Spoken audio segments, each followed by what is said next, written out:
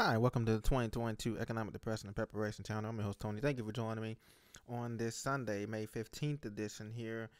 We're into the weekend here, and I just want to know what is your chances that you think that we're going to go into a recession this year for the Western world, and also Europe and the UK, and other countries in Europe as well, all the way from Romania all the way back to Spain, the United States, South America.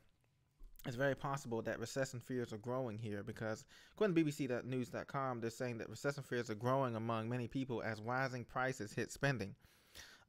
Basic Economics 101, if prices go up faster than wages and also, any living wages, then that means that we're at risk of a recession because people cut back on discretionary spending, even in the UK and other places, as you can see here in the stores have to raise prices. They have to lay off workers in banks, grocery stores, the critical infrastructure places that people work at. So higher prices are beginning to bite now. People are spending less. They're cutting down on car journeys due to high petrol costs or fuel costs here. And energy bills are rising. It's just not gas and utility bills. The taxes on that. Some states in the United States charge gas taxes for different states in the Northeast, or the Midwest, or other states, and that is also taking a bite of people's salaries and different things of that nature. So I want to know what you think. The cost of living is rising worldwide. More banks, from the ECB, the European Central Bank, from the Federal Reserve Bank, more banks are printing more money that they printed up earlier this year. The $6 trillion or $7 trillion they printed up to keep the economy afloat.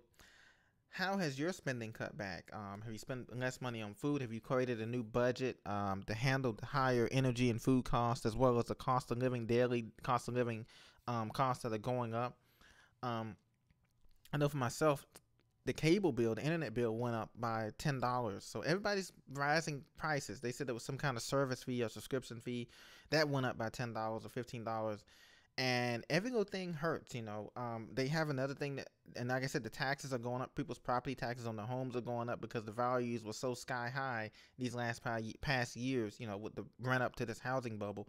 And so I want to know, what are you cutting back on in your daily budget and planning as we go deeper and deeper into this recession, yay, even depression? Like I said, time we realize that we're in a recession, that the media reports on it, we will already have been into like a depression. So that's not coming till later, but you can see things are rising and bubbling now.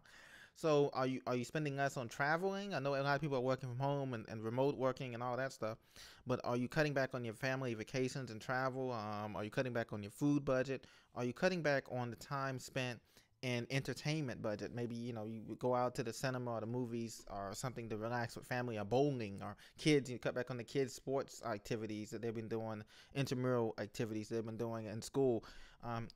What have you been cutting back on as a household income as we fall deeper into recession? Because remember, wages have not risen since 1995. So we've been over 25 years, 30 years when we've got a real price wage increase here. And as this economy gets bad, as you know, folks, we just had a shooting today in Buffalo, New York, at a shopping center. So as you know here, crime is going to go up big time, and it already has started. As a matter of fact, President Biden is asking people to use the states to use the extra pandemic money that they gotten. Some states have over $1 billion left over from the pandemic money, from the extra supply. He's asking them, imploring them to use that to hire more police officers. As you can see here, in Buffalo, New York, we had a shooting at a supermarket where 10 people have been killed. This is going to be more and more of a thing as people act out on their fears, whether it be job fears or what's coming, the climate fears, the war in Ukraine, what you name it. People are going to be able to survive. And once these grocery stores start limiting people and gas stations start rationing, all that's coming back in one form or another, ladies and gentlemen.